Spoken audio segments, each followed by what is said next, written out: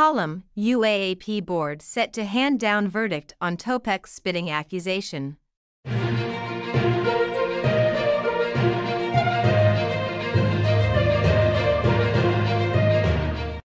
An alleged spitting incident marred an otherwise beautifully contested men's basketball showdown between perennial finalist UAAP and defending UAAP champion Salle last Sunday at the Mall of Asia Arena.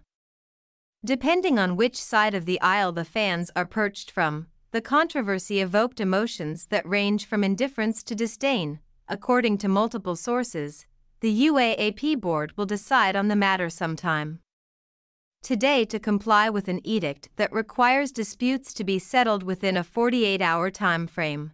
Hopefully, some clarity, if not the whole truth, emerges following the thorough investigation. Did Salle coach Topex Robinson really spit on UAAP player Reyland Torres as alleged? That's what Hoops fans at Taft and Katapunan are waiting, some with bated breath, to find out. Videos and screenshot photos have circulated online regarding the alleged oral projectile that Robinson supposedly dispensed, and it is now up to league officials to adjudicate whether to penalize or exonerate the champion coach. Here's what we know so far. Robinson admits having hollered at Torres, but he vigorously denied the oral transgression, telling reporters on Sunday, "I did not spit at him." Torres, meanwhile, is certain who aimed the spit that landed on his shoulder. "Si coach Topex Yun," he asserted. Here's what we don't know yet.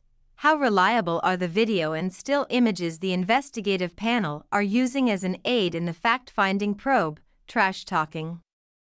Why was Torres around the vicinity of the Green Archers huddle twice during the fateful third quarter? Sources told Spin.ph on Tuesday morning that Torres was allegedly talking trash and adding fuel to an already combustible situation.